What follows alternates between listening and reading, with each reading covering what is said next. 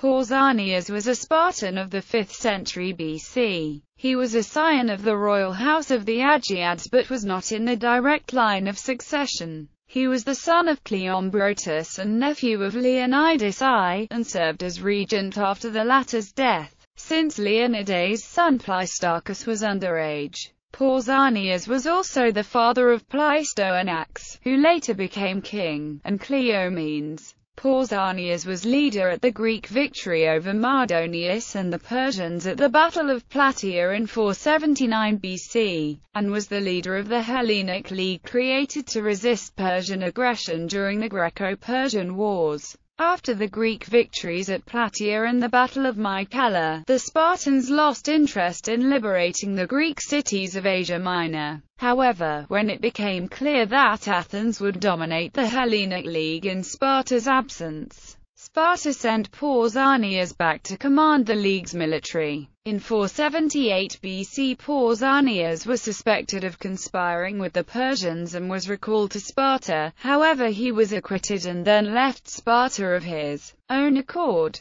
taking a trireme from the town of Hermione. After capturing Byzantium the previous year, Pausanias was alleged to have released some of the prisoners of war who were friends and relations of the king of Persia. However, Pausanias argued that the prisoners had escaped. He allegedly sent a letter via Gong Ilis of Eretria to King Xerxes, saying that he wished to help him and bring Sparta and the rest of Greece under Persian control. In return, he wished to marry the king's daughter. After Xerxes replied agreeing to his plans, Pausanias started to adopt Persian customs and dress like a Persian aristocrat. According to Thucydides and Plutarch, many Hellenic League allies joined the Athenian side because of Pausanias' arrogance and high-handedness. The Spartans recalled him once again, and Pausanias fled to Colonnae in the Troad before returning to Sparta as he did not wish to be suspected of Persian sympathies.